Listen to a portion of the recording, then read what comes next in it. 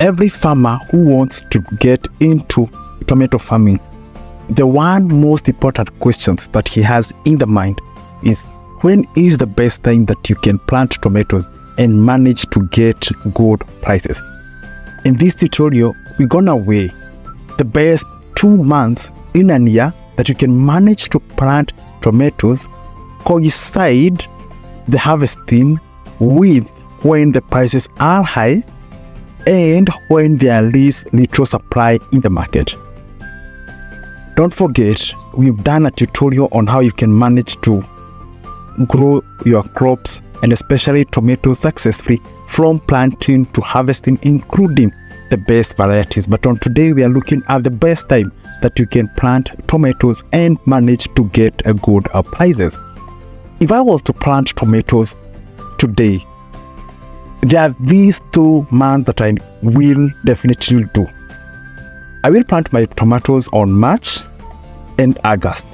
Yes, I believe personally the best month to plant tomatoes is March and August.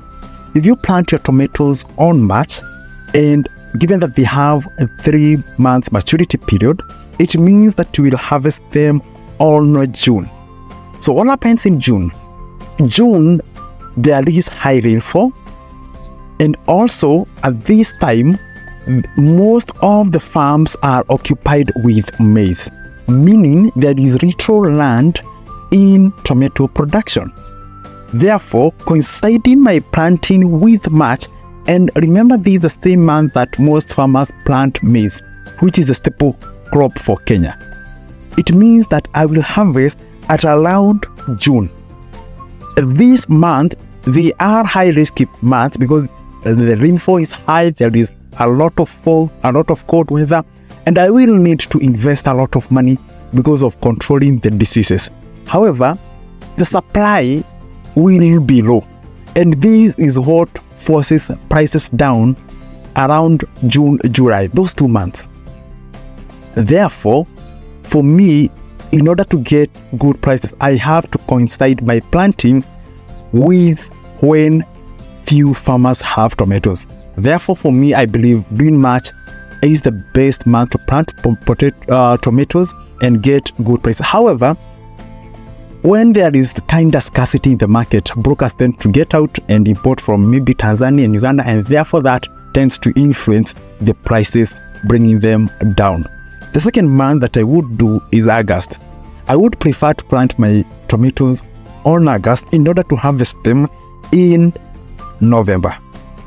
And these are the 3 months varieties. Remember, if you plant them in August, most farmers at this time, they are preparing their land, especially those who planted the 3 months maize variety, they are preparing their land to plant again in the October short rains. Me having mine earlier, it means that I will harvest in November before those farmers who planted the one maize season harvest in October and plant so that they have their harvesting in December. Those who plant theirs around September, they tend to harvest in October, and those who plant in around April, they tend to harvest in August. And that's why you find in December and in July and August, prices tend to be very low. However, I also can't plant in December because I will harvest earlier when the lands are idle, there is no crops in the farm, and therefore most farmers have done tomatoes. And remember, what pushes prices down for tomatoes, it's not the hybrids, it's these farmers who do the normal OPVs, and they have low cost of production. They don't have strict chemical control or pest control, disease control. Theirs is just the normal subsistence farming of the tomatoes. When these little harvest from small scale farmers meet in the market, it's what brings down generally the whole prices of tomatoes.